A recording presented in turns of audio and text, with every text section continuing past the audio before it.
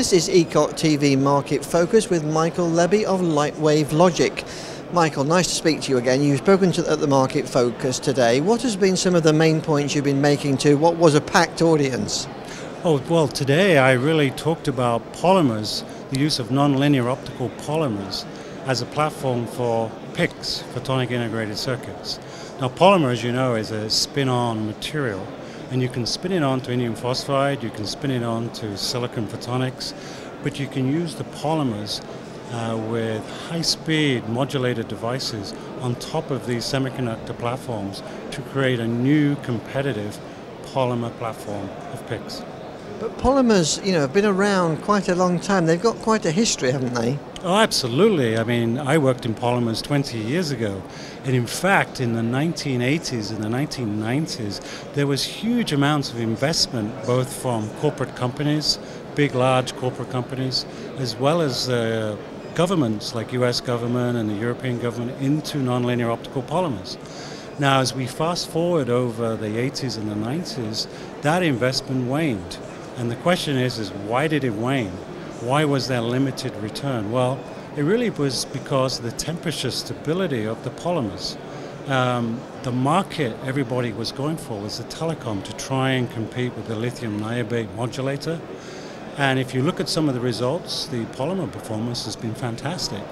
However, the temperature stability, they couldn't really get it above 100 degrees. And so the telecommunications industry would not buy polymers, even though there was some great performance and great qualifications. And that really bootstrapped the whole industry, and you see very limited commercial work today. So is there still enormous potential for polymers? Well, absolutely. Well, the things that have changed from the telecom mentality, which is 20-year life and high reliability and high temperature stability, now we're looking at data communications with data centers and high-performance computing.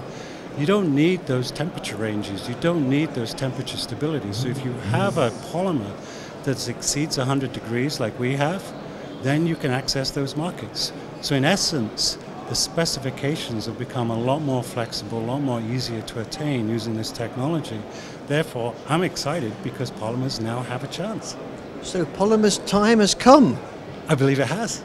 And so when you really think about what we're doing today is we're trying to push polymers from 25 gigabits per second to 50 gigabits per second.